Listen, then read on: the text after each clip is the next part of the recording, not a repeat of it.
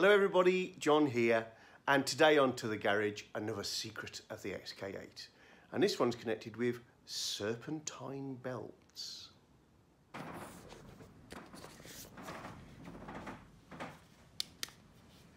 Back in the day, on much simpler vehicles, what we'd be looking at there is the fan belt.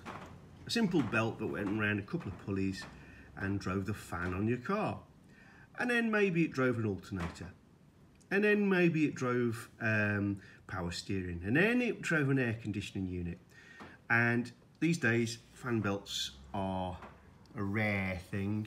What we have on the Jaguar is what's called a serpentine belt. It's so complicated that you take it off, and to be fair, I have to look at a picture to remember which pulleys it goes round in which order. And it's got two faces, it's got the smooth side and the rib side. So, you know, don't feel ashamed if you have to think hard about how to put one of these back on. But it does raise a bit of a conundrum. And that is, how do you know when it's time to change your serpentine belt? Because unlike the fan belt, you can't really see all of it easily. It doesn't degrade that badly anyway. The stretch in it, you can't see the change, you can't pull on it because there's a tensioner that's putting a spring-loaded tension on it. So do you just wait for a garage to say you need it changed? Or have Jaguar put something in there that tells you when the belt needs changing? Yes, they have. A little secret I'm going to show you now. So I'm on the passenger side of my British spec car, and you've got the main top, it's the bottom hose for the radiator here, the big rubber hose anyway. And you can just pull it easily out the way and look in the gap, and you can't see anything because it's dark, so I'm going to turn on the torch. Okay. And you look through this gap and you can see a good deal of the belt. What I'd like to draw your attention to is the pulley, which is now in the middle of the shot. That is the tensioner pulley.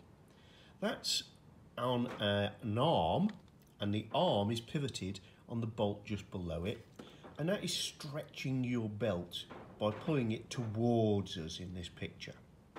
So if I put my hand down there, I won't be able to move it by hand, but this is pulling this way to stretch the belt. And if I was strong enough, I'd be able to push it that way and slacken the belt. It's heavily sprung loaded. So, how does that help us?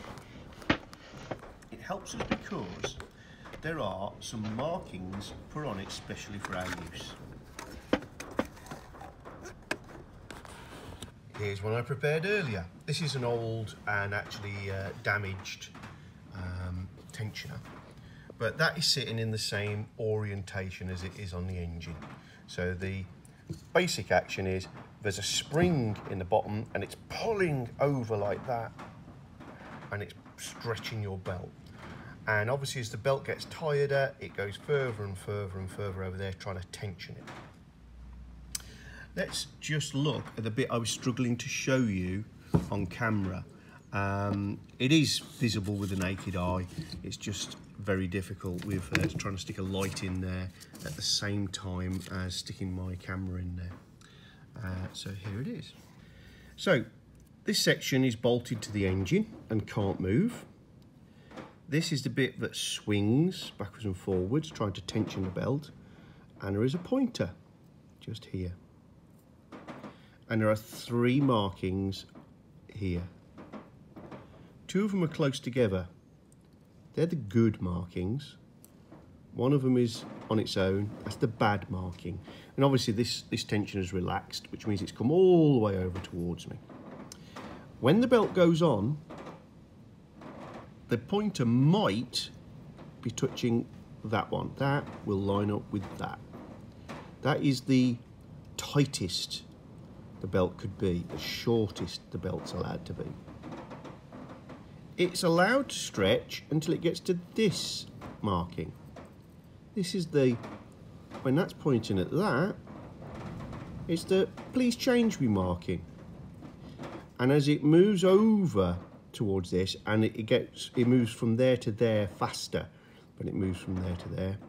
This is saying, no, I'm really stretching now. That is the absolute outside, because the tensioner hasn't got a lot more travel before it drops the serpentine belt. So basically, you'd like your belt, when you look at it, to be between these two. If it's pointing at this one, you're okay, but you should consider changing. If it's in this gap over here, get it changed as soon as you can.